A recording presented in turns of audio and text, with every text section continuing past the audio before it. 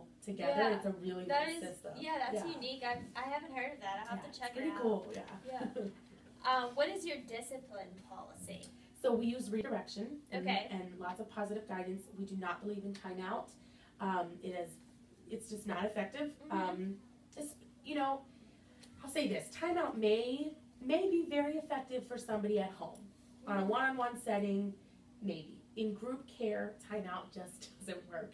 You know, if you've got 10 toddlers and you're trying to put a toddler in timeout who really truly doesn't understand the concept of timeout yet, and you're trying to put them in timeout, but you're going and changing diapers and doing all this stuff, you forgot that little Susie was in timeout, and then you've got to, you know, so we use redirection. So if you're having a particularly tough time, you know, maybe you need to go over to the cozy area and read a book. Or maybe you need to go to Miss Kelly's group and read, you know, a book over there, or maybe do some puzzles or things like that. So we really believe in kind of redirecting them away from what's making it so challenging for them.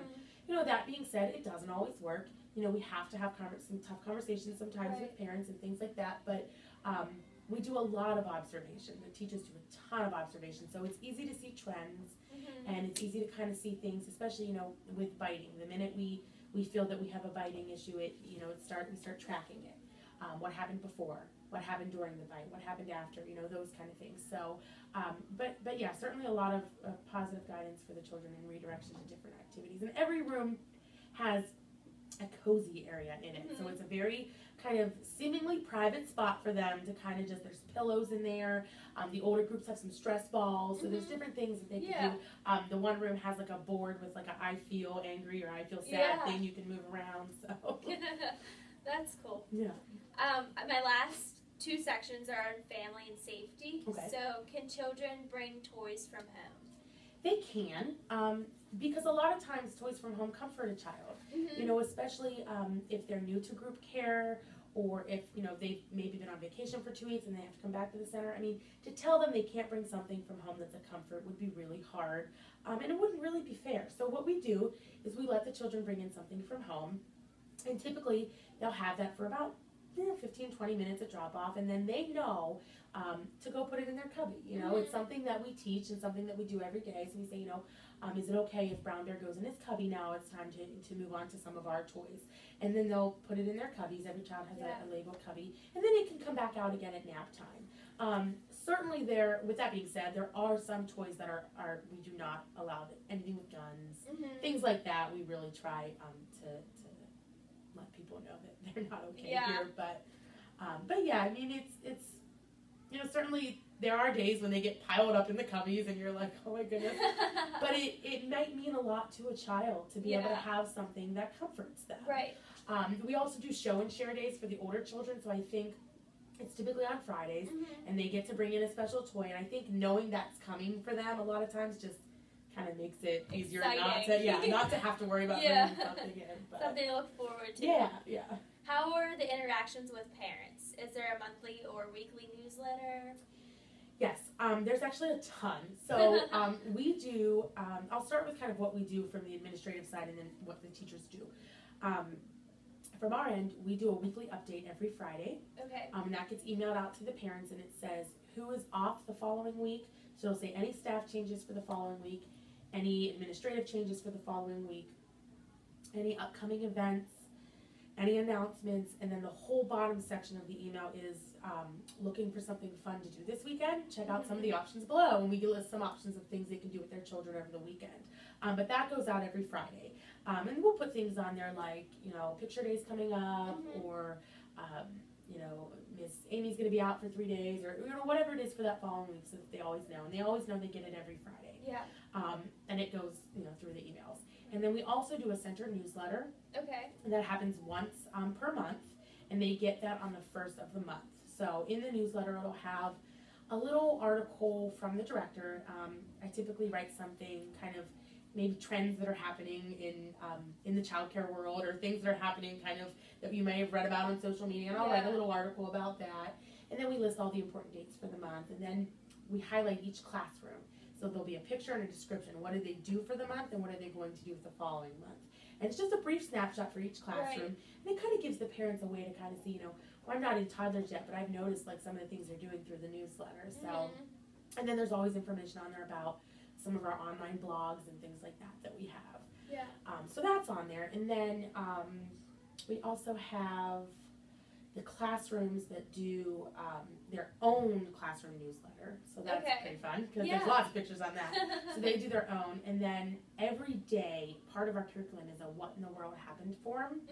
And that's an email that gets sent out to all of the families in the classroom. And it just kind of says as a snapshot, like, what did we do today? Yeah. You know, what did we learn? What did we do? There's pictures on there, and it'll say, like, in each curriculum area, what did we do? Like, you know, we did this today for Math Counts, or we did this for Science Rocks. And it's really nice because, especially after a long day, if you get in the car and you say, oh, you know, what'd you do today? And they're like, played. Yeah. And you're kind of like, okay. This lets you kind of build on it. And they'll Right. say, well, I heard you played with, you know, Mr. Mouth today. And then it kind of bridges that gap between home and school. Yeah. So it's a nice thing to do. And then we also have journals. Okay. And journals we require our teachers to write in them twice a week.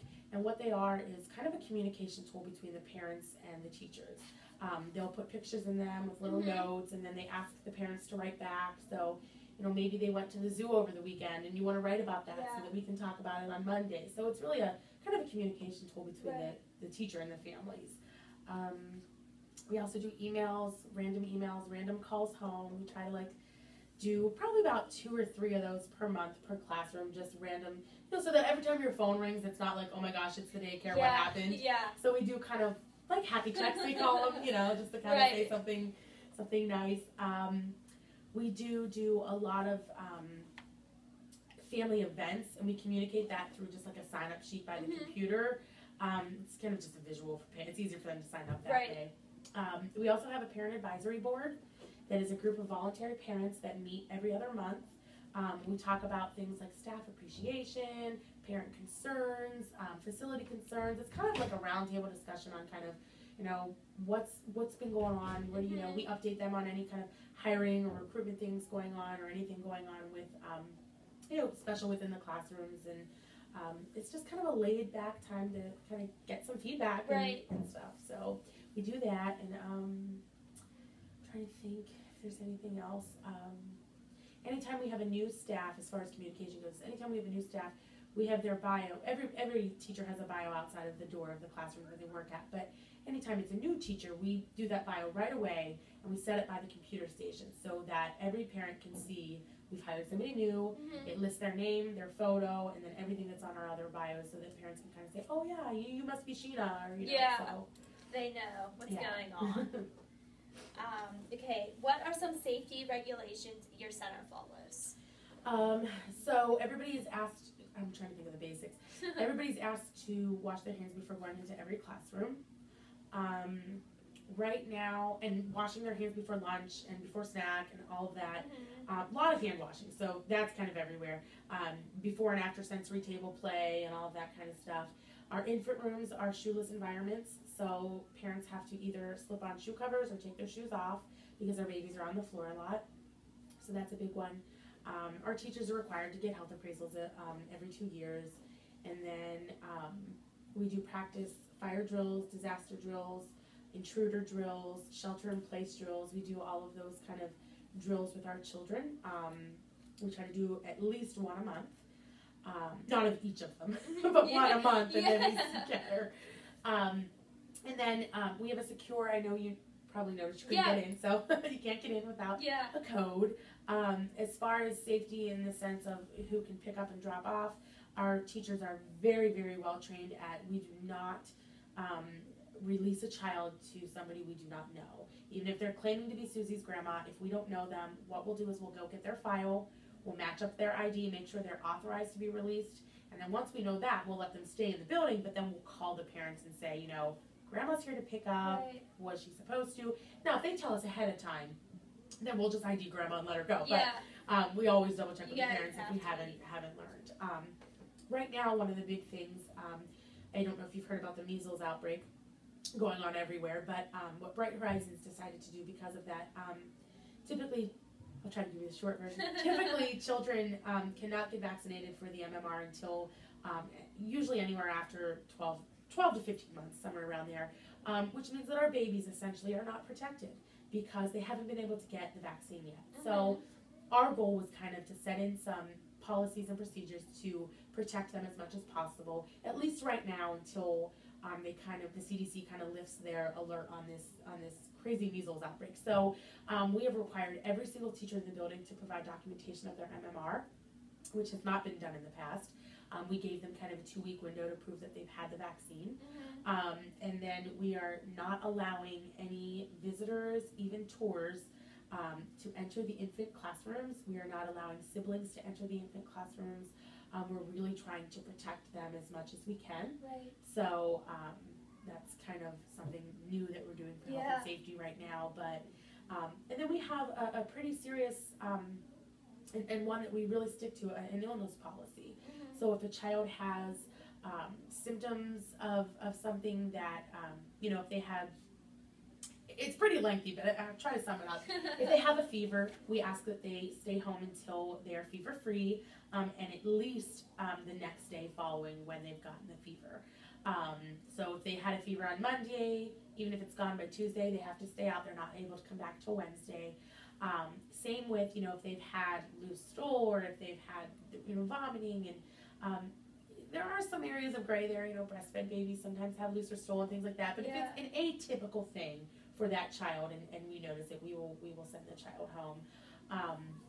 Because we're really, our job is to make sure that every child here is as healthy and safe as possible. And the best way to do that is to really stick to that illness policy. Right. So it does make some parents very angry at times, but that's okay.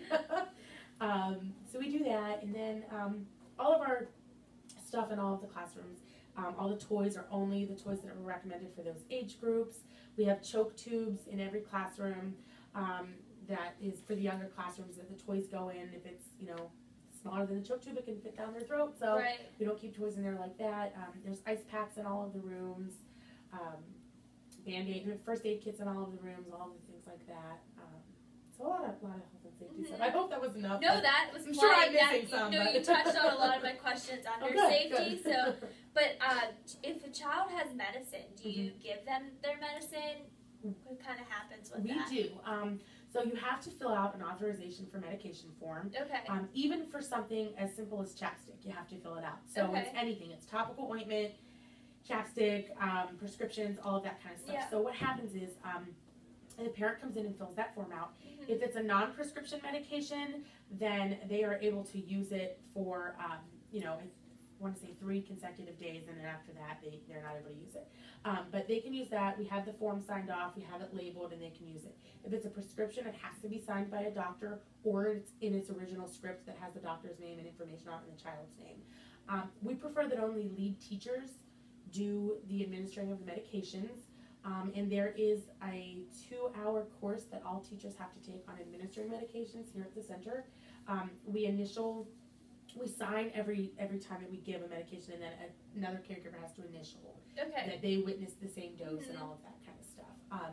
But no, there is kind of no limits to that. We really, as long as the parents are willing to work with us, we have a little girl who has juvenile diabetes, and we provide her insulin 3 or 4 times a day, if not more, test her blood, all of that kind of stuff. So we had a little boy who was in our infant program who was on oxygen. As long as we have all of the proper documentation and the teachers are feeling comfortable and trained, we will go ahead and administer medication. Okay. My last question is, if a child gets hurt here, what would you do? So we have incident reports that we fill out. Well, first, take care of the child, obviously. Depending on the severity of the case, oftentimes if it's something that the teachers feel they're not sure about or something, they'll call myself or Amber, our assistant director, and one of us will come down and help. But we always do another check. We always have somebody else check, just another set of eyes, Oh, do you think this is something? Anytime it's a head injury, anytime, no matter how small, we call the parents. Just to let them know, because it's going to be their call if they want to decide what to do, because head injuries can be pretty serious. So anytime it's, chin up, we always call. But we fill out an incident report, and it details everything